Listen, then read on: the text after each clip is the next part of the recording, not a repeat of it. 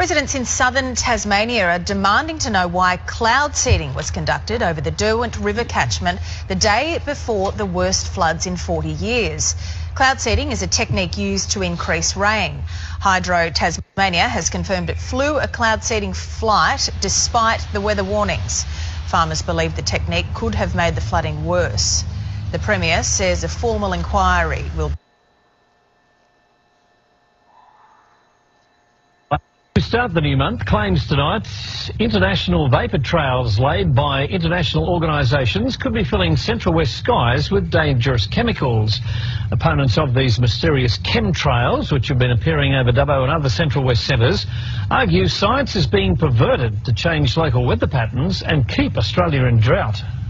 These weirdly shaped vapour trails above Dubbo make curious patterns, but concerns tonight it could signal a systematic poisoning of the skies above Western New South Wales. Jet planes often leave contrails, but these vapour trails aren't on any recognised flight paths, and they run closely parallel and cross over in gigantic X shapes, forming giant grid patterns across the sky. And it's not just Dubbo, these are happening worldwide. There's a growing belief the chemtrails, as they're known, are part of a secret international strategy to inject fine particles into the upper atmosphere to reflect sunlight back into space and prevent global warming. This is a disgrace.